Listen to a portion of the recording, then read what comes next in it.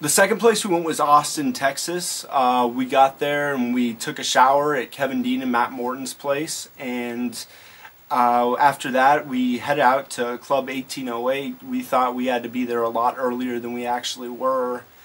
And the problem was, it's kind of in a different part of town that we're used to. And so we go, okay, so we went to a pizza joint, hung out, ate, came back. They still weren't open.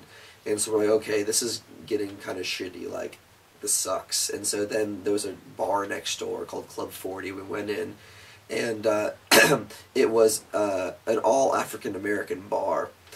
Apparently, I didn't hear this, but, you know, they said, oh no, you don't want this club, you want Club 1808. I didn't hear it, but we go in there, and we are the only white people. We are the only people under 40. We make a beeline straight to the bar where the owner, this lady, just comes up to us and gives us hugs, and just how friendly they were. And then, like, this one lady, was her birthday, and she's just,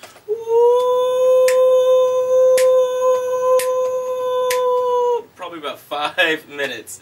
But upon entering, it was like they loved us. They greeted us. They're like hugging us. They're like saying all their names, and it was just like, it was a blast. Club 1808 opens. So around 11 o'clock, we go to the club, and we start setting up. Milk Thistle opened up for us. A great group of guys. Got to know them really well, and I'm really excited to actually, if we can get another show together.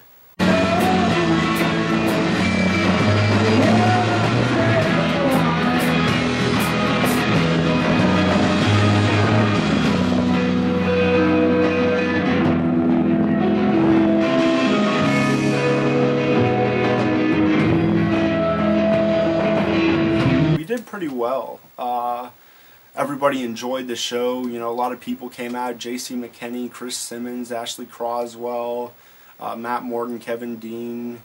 It was just a good time. I think Jimmy McKenzie was there and Stephen Nonis, and we were really thankful that they all came out to show their support. Yeah, boat lights. It's gonna be a good show, man. We're all excited. Very much looking forward to the show. What about you, Kevin? Jimmy McKenzie. You ready to see the kick-ass indie rock show? Fuck yeah. Boat lights, baby! Kevin just doesn't move the camera once. He's like, there it is. Kevin, you're responsible for making sure she doesn't get robbed, though. Because if someone takes my camera, I'm going to beat the shit out of them. It's not the same thing as 20 bucks. I'm going to track them down and I'm going to be like, oh, I took boxing class. Please tell me that's been recorded. We had a great show. We made some money, and we had a good time. And so it ended up being a really, really fun and successful night. So, we're going to give it a shot. We're going to do our best to do our best. Thank you very much for coming out tonight.